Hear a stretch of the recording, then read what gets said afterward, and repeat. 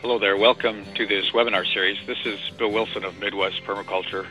Since what lies ahead is a relatively long series of videos, it covers about an hour and a half's worth of time. I wanted to give you an idea of what to expect. Here are a few segments from the 18-part webinar series, which I call The Case for Permaculture. I'm happy to share it with you. I hope you enjoy it. I'd like to ask students, what do you think the number one export is in the United States? And when I ask that question, I'm talking about in tonnage. It's not corn. A lot of people think it might be soybeans or wheat. It's actually topsoil. If you were to go to the mouth of the Mississippi River and scoop up a gallon of water, put it in a centrifuge, you can measure the suspended solids in that gallon.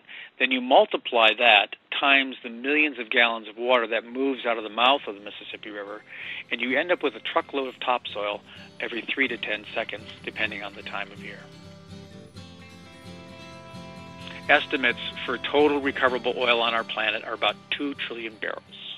And when I start playing with these numbers of trillions, I have a hard time asking this question, well, how much is 2 trillion barrels of oil? I mean, if I had it all in front of me, standing in front of me, and I could just look at it, what would it look like? Would it fill the Indian Ocean? Would it fill the Mediterranean Sea? Well, the only body of water I'm familiar with is the Great Lakes systems. So I decided, well, I'm going to find out how much water is in the Great Lakes system. So how do you find that out?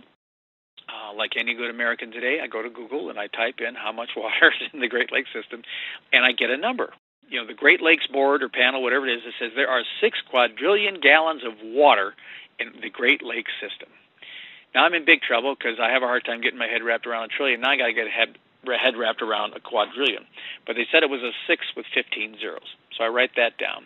Then I divide it by 42, which is the number of gallons of oil in a barrel. This is to get the barrel conversion. And I come up with 143 trillion barrels of water in the Great Lakes system. How many trillion barrels of oil is there on the planet?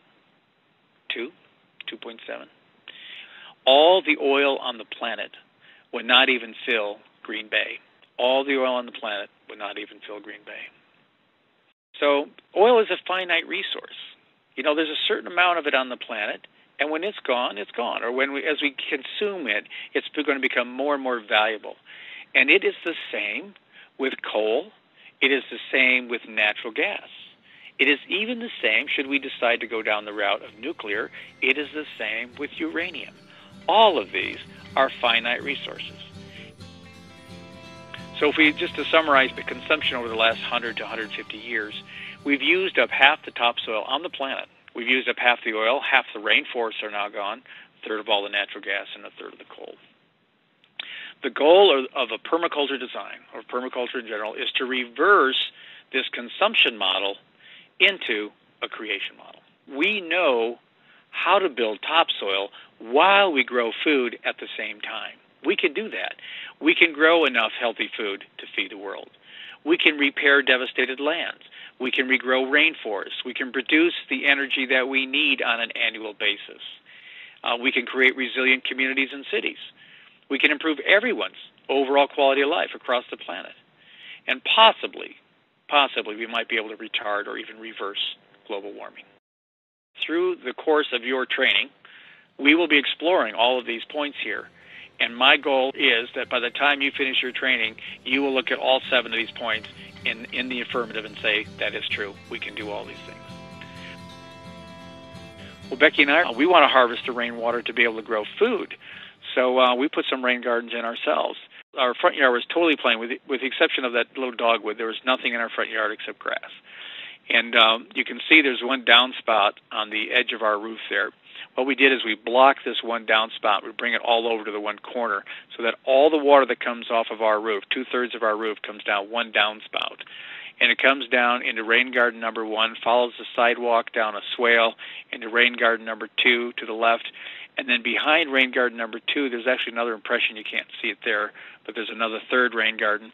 And when it overflows, you see that black ridge that runs along what looks like our property line?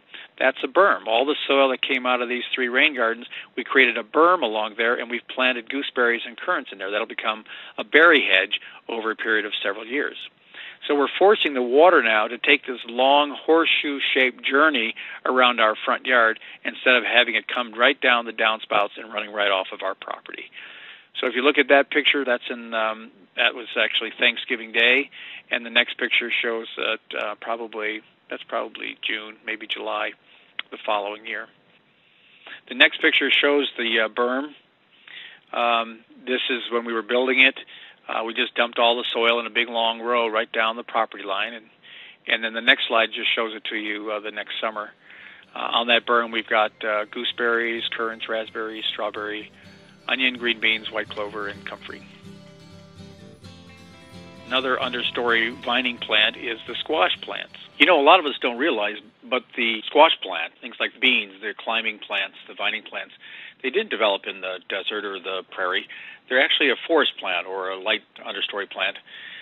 And, they have these great big things, we call them leaves, but actually they're solar collectors. And at any given time, maybe only, 20% of the leaves are actually in the sunlight. But that's plenty of sunlight for that plant in order to be able to produce a crop. How many of us are sitting with vertical landscaping or plants in our yards that may not produce food now, but by planting vining plants next to them, we can produce a crop right from the same area. In front of this evergreen was a volunteer butternut squash, and we had the vine must have been 20 feet. It was growing out into the yard. But one of the vines got away from us, went behind this tree, went up through the base of the tree, and we didn't even notice it. And I come around the back of the tree later on in the summer, and here's this butternut squash growing through the side of the tree. So I went ahead and I pulled back the branches, and look at what I found. That's an 8-inch butternut squash growing at about 6 feet off the ground. How many of you have a butternut squash tree sitting in your backyard? You didn't even know it.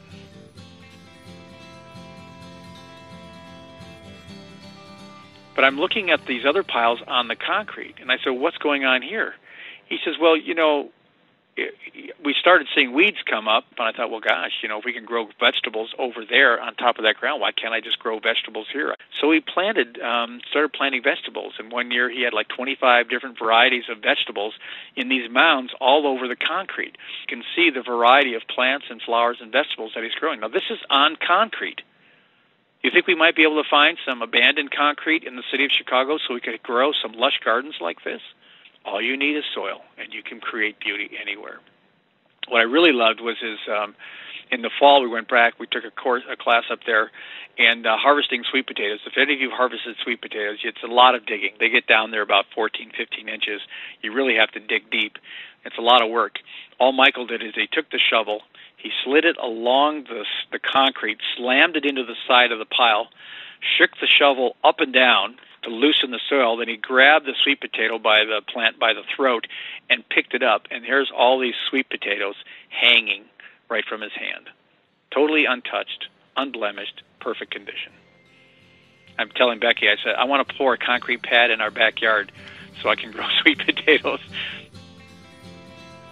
What life is asking us to do is to just stop for a second and look and just say, what's going on? What is it that we've created? And it is time for us just to step into our adulthood. It's time for us just to grow up. It's time for us just to say, enough. Enough is enough. It's time to fix what we've done. Let's be responsible. Let's heal the things that we've damaged. And let's find ways to leave the planet in better condition than when we found it. Remember the Boy Scout? Leave the campsite in better condition than you found it. That's what this is about. That's what we're up to.